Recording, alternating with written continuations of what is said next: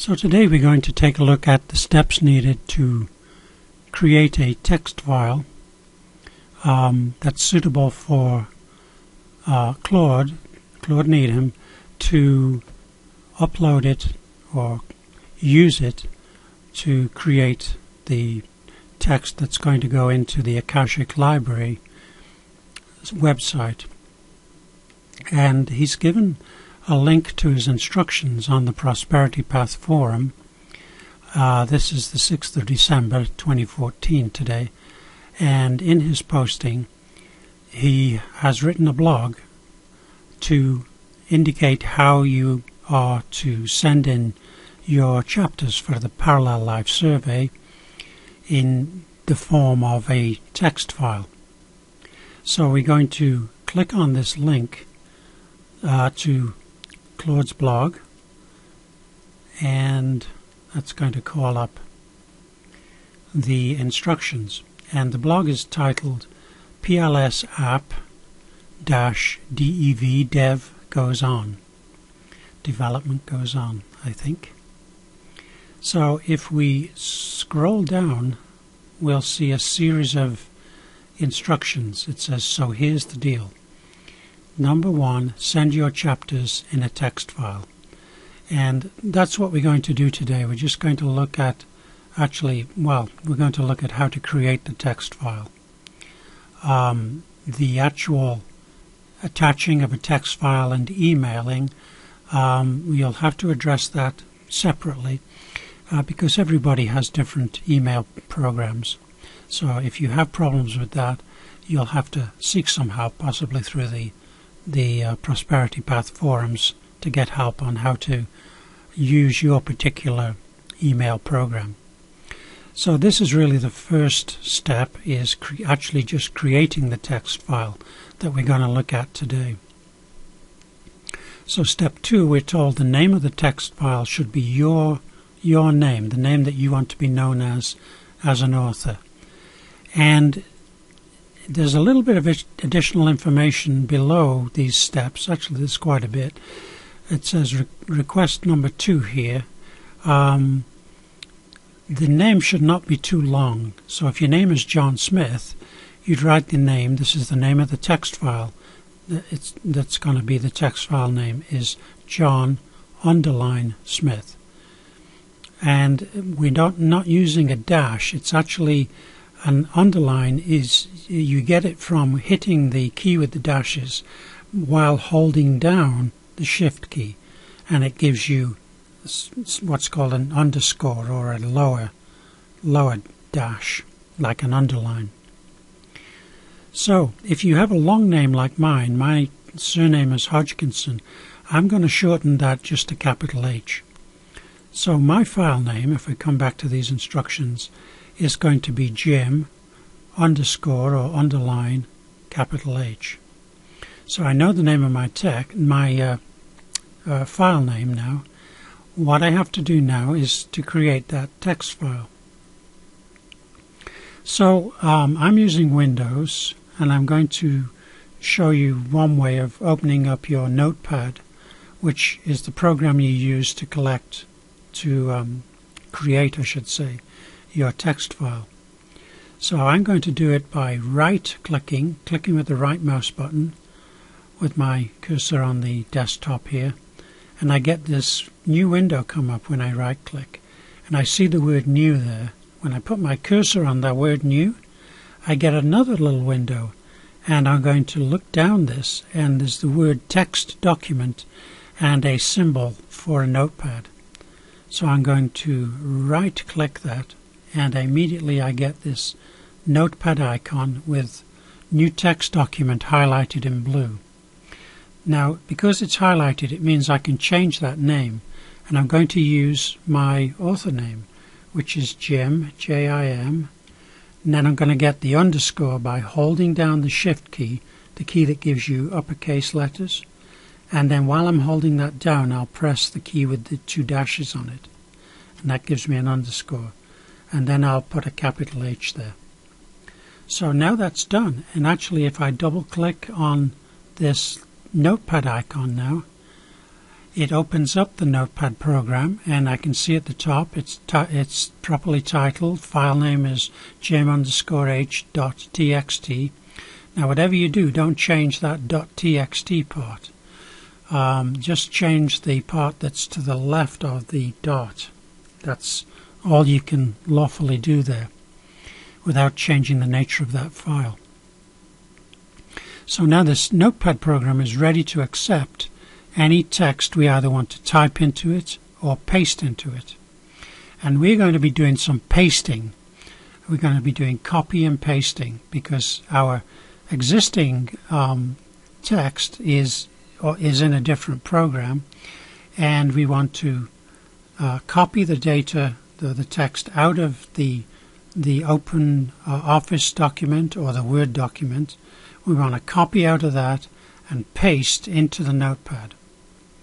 So we'll have to open up our Word document or our open Office document, and let's say we want to copy the first 3 chapters. Now I'm using Word. I'm assuming that OpenOffice is going to operate in a similar way. So whenever you're copying something, first of all you have to select what it is you want to copy. So I'm going to select a whole blocks of text by clicking with my left mouse button just before the capital C of chapter, and then I'm going to keep that left mouse button down. I'm holding it down, and then I'm going to move my mouse in a downward direction all the way down, down, down, and it keeps scrolling the text up and it keeps selecting it. Now once I'm at the point where I've got the text I want, I can just come back to the last word so that it's the last thing selected, and then let go with the left mouse button. So in this step we've selected the text we want to copy. Now what I usually do is, there's a few ways you can do copy and pasting. Let's look at one way here. If I click my right mouse button, it brings up a submenu here that has the words cut, copy, paste. It has all these options. So I can now click on the copy from this menu I've got from clicking on the right mouse button, and now it's copied all that text onto what's known as the clipboard in the computer. So the computer has now temporarily memorized all that text that you've selected. Now we want to paste that, so we come over to the Notepad document, and now we'll click once with the left mouse button to activate this Notepad document. Now you see I've got a flashing cursor in the Notepad document. Now I want to paste that text. So again, what I could do here is hold down the right mouse button, and again I get a menu, but now I'll click paste, and now it's pasted that text into my document. So it's probably a good idea at this point to save that. If you click File at the top there, and then you get this little menu, just click Save. And now you've saved that. And now what we could do is clean this up a little bit. So I'm going to take out the lines of white space between the chapter and the text. I'm going to delete, just put my cursor below chapter 1 and press delete once, and it takes out that line.